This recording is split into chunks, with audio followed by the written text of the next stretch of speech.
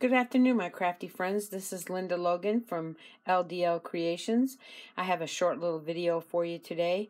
I just wanted to show you the bookmarks that I made out of some scrap paper, and I had some white scrap paper left over, and I just trimmed them down to about 2.5 by 6 inches, and I covered them with these self-laminating sheets that I found at the Dollar Tree.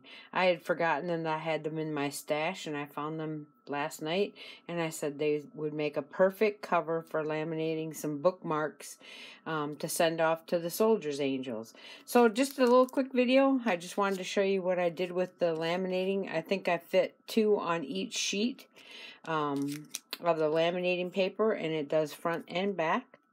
And then I just trimmed off the corners and used a emery board and filed off the edges so they weren't really sharp. Thanks for stopping by.